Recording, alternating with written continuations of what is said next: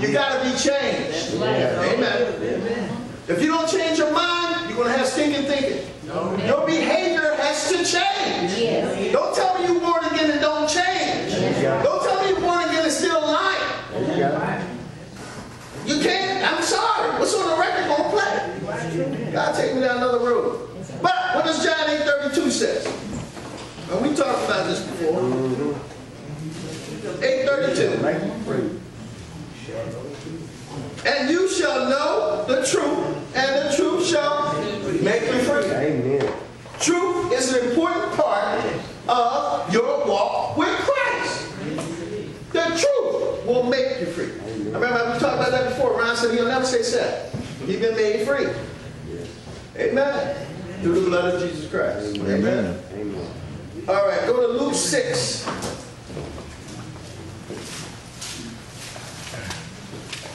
Luke chapter 6.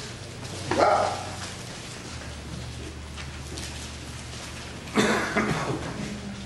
Verses, well, just one verse, verse 45. Luke 6:45.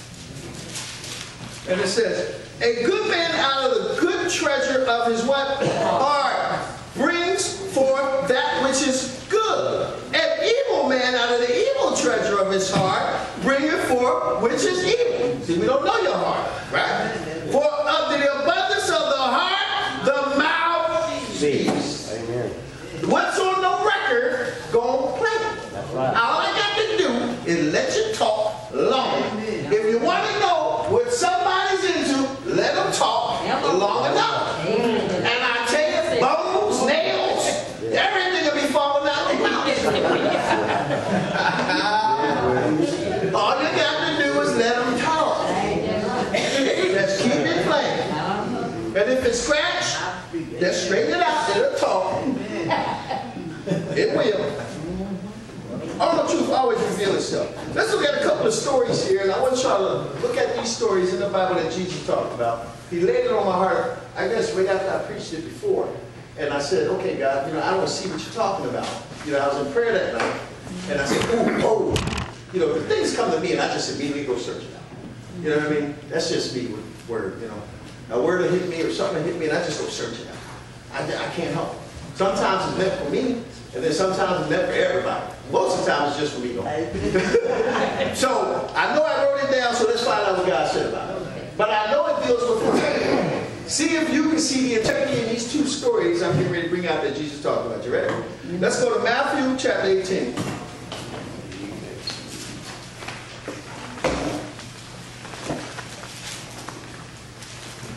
Matthew 18. Are y'all ready for some meat? Yes. Who in here is ready for some meaty word? I mean, one time I told people here, and it just went, over everybody. But I've been in prayer, and God said, it's time to bring some meat. Now, the meat that I'm going to bring has nothing to do with building your intellectual logicalness. The meat I bring is for healing. It's for your deliverance. It's for you to understand that God still loves you despite you. He wants you to wake up before he returns so he don't have to send you to hell. Jesus cried in the Garden of Gethsemane. Now this is Warren's revelation on it. You ready? Most people said he was scared when he was in the garden, sweating great drops of blood. And boy, they said that actually happened. He was in such tense that his blood was sweating.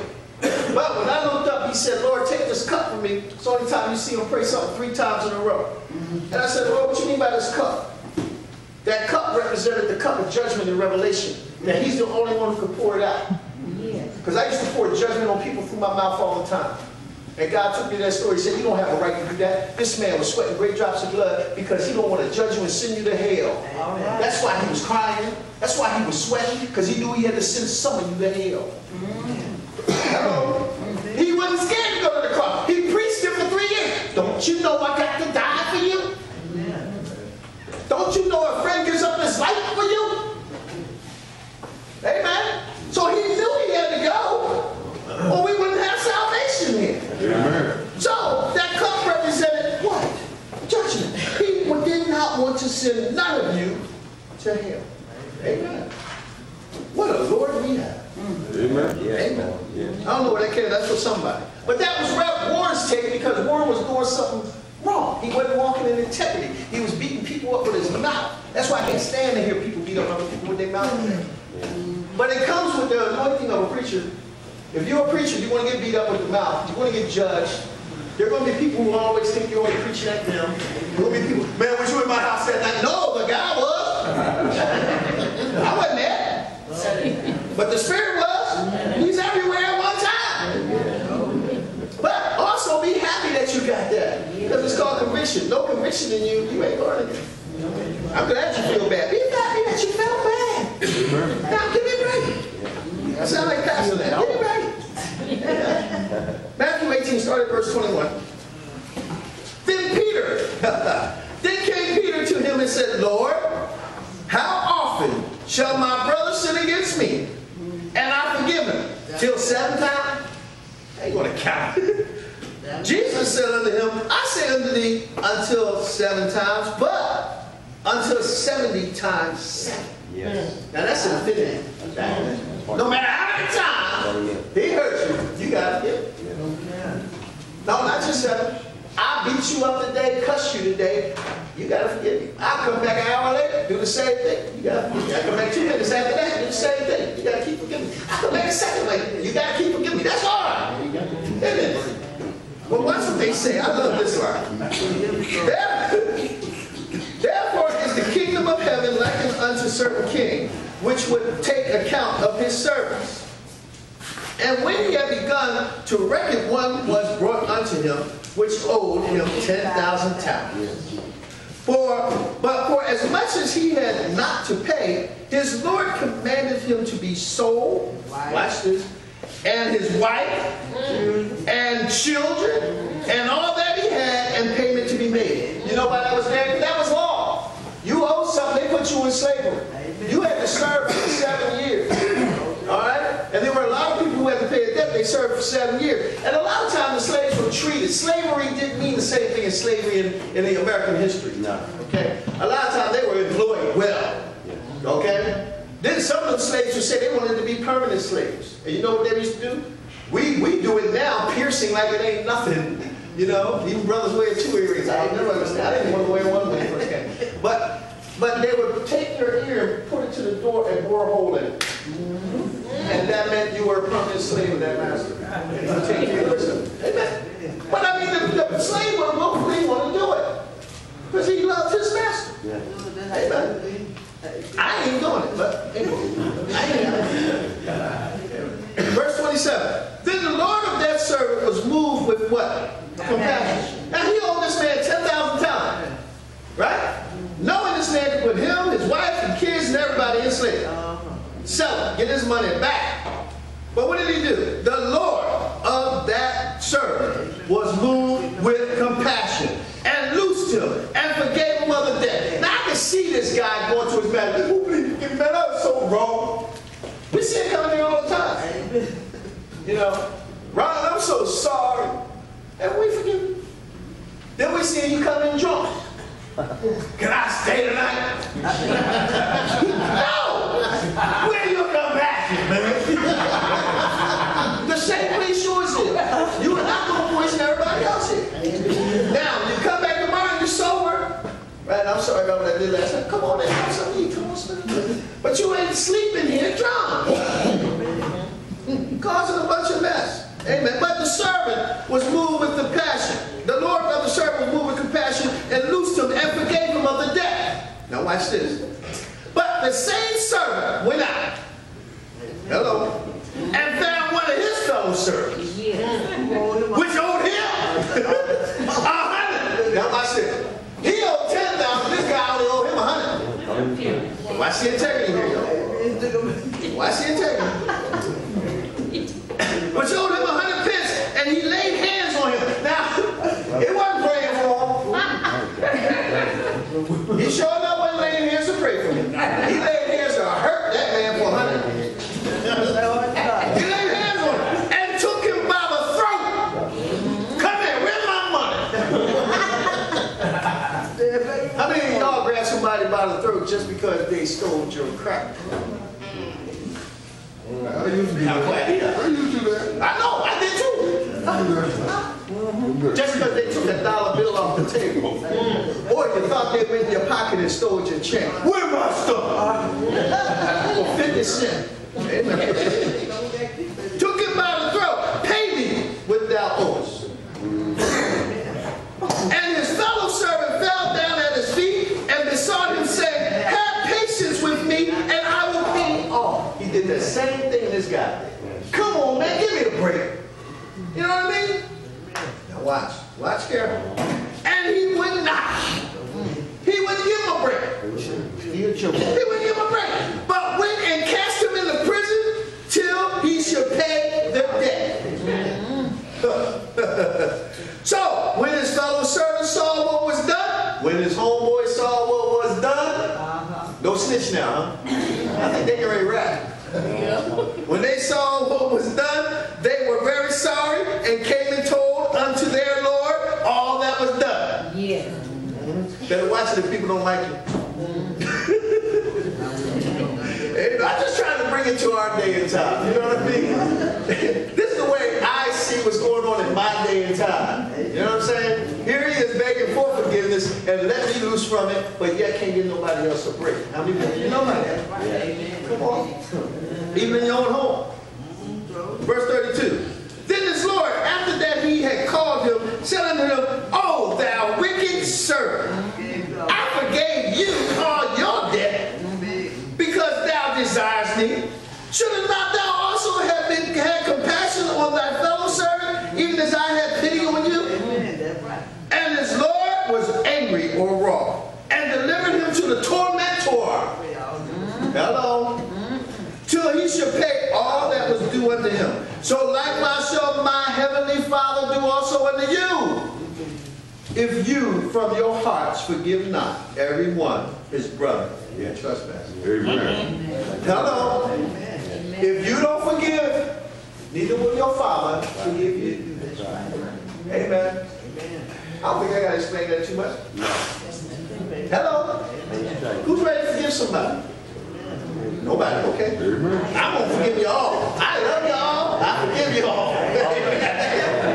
Amen. Go to Luke 16. Let's look at another story.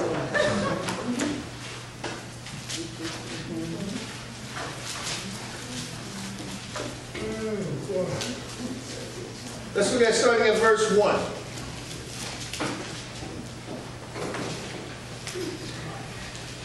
Luke 16, verse 1. And he said also unto his disciples, there was a certain rich man which had a steward, and the same was accused unto him that he had wasted his goods. And he called him and said unto him, how is it that I hear this of thee? Give an account of your stewardship. Let me stop there for a second. Holy Spirit, just stop. If you're responsible in any way, shape, or form around here and have authority, that's God giving you stewardship. If God bless you with $10, He's going to see how you want to treat that $10. Amen. See, I used to spend so much money in drugs, it would amaze you. I spent up to $1,000, $1,500 in a 3-day period, just smoking myself to death. But then, when I finally got my life together, went to Teen Challenge, became a Christian counselor, and stayed there for 2 years, and they began to pay me. You know how much they paid me? $50 a week. So that was $200 a month. But on that $200 a month, I tithed. I gave an offering. Cell phones were pretty much the same. I paid a cell phone. I traveled back and forth throughout the whole Philadelphia. And it was amazing to me that I was doing all that off $200. I couldn't believe it. You know, it was just amazing. But then God was testing my stewardship. What are you doing with your money? People hate that question. What are you doing with your money? Because if I see what you're doing with your money, I know where your heart is. Now I like to add, if I see your computer, I know where your heart is too. You let me look at your computer, I can tell where your heart is. Your bank account and the computer. Amen. It sure enough will. They tell the truth when you like no other thing. And believe me, I know. Amen. Verse 2 again, and he called him and said unto him, how is it that I hear this of thee? Give an account of the stewardship, for thou mayest be no longer steward. Then the steward said within himself, what shall I do? For the Lord taketh from me the stewardship. I cannot dig to beg. I am ashamed. He's taking my job. I don't know how to dig. I don't want to go out there and beg. I used to tell myself, if I ever became homeless, I would just kill myself. I couldn't live like that. God said, okay, I'm going to make you homeless. Boom. Then I realized I'm still living. Amen. Because he provided. Amen. Verse 4. I have resolved what to do, that when I am put out of the stewardship, they may receive me into their house. So ain't nobody going to want me if I lose my job. Come on, people. Y'all hearing me? Amen. Some of y'all are thinking like this. I don't want my family members to know the condition I'm in. I don't want them to know I go to Friendship to get fed. I don't want them to know I go to Friendship to get a bath and a shower. Come on. Why? What are you ashamed of? All right. That shames you more than your addiction. That shames you more than your fornication. That shames you more than you stealing and cheating. You know, God's been working on me about income tax. Oh, see. Let's talk about people with work and jobs. Hello. Amen. Cheat every year on the income tax.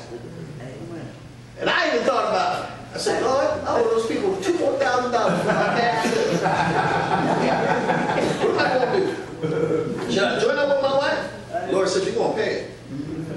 I said, okay, Lord, I'm going to pay it. There you go. I said, you sure brought a message of integrity. You went to right. But I wouldn't get blessed if I did. You understand what I'm saying? Because that little $2,000, it doesn't already shrink. You ought to see how much it was before I got the $2,000. But how many people cheat on the income tax and still think they're okay? Christians?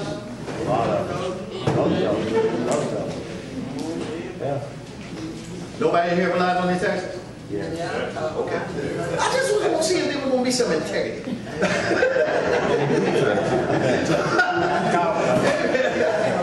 All right, verse 5. And he shall call every one of his lords debtors. Wait, where am I at now? Yeah, verse 5. So he shall call every one of his lords debtors unto him, and said unto the first, how much owest thou unto my lord? And he said, 100 measures of oil.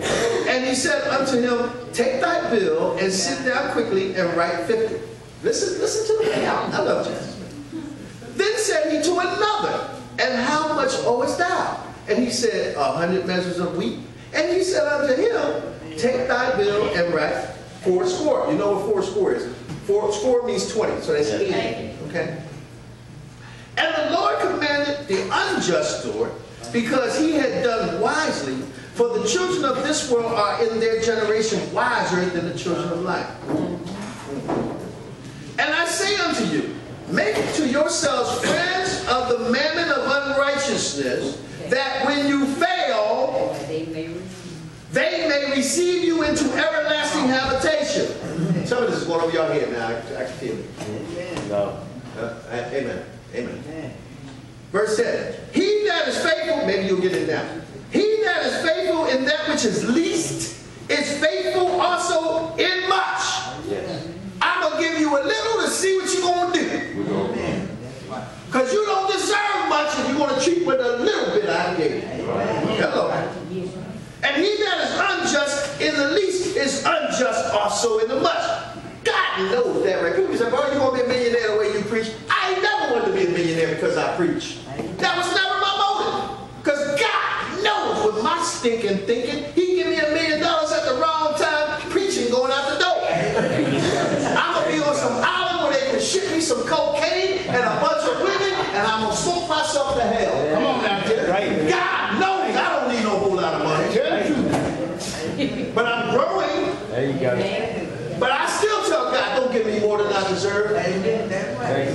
But when you give it to me, help me to give it away. That's why I love friendship. That's why I love Pastor. Pastor Rizzotta's a giver, y'all. Y'all don't see, I've gotten a little bit closer than some of you, and I see what he does.